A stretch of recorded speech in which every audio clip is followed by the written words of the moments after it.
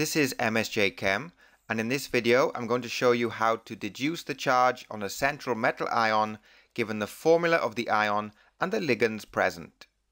Let's start with the Hexa Aqua Ion 3 ion.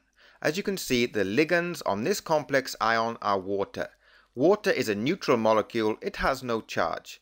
The charge on the complex ion is 3+, therefore the oxidation state of the ion is +3. And we can determine this because the water molecules have no charge, therefore the charge on the ion is the same as the oxidation state of the ion.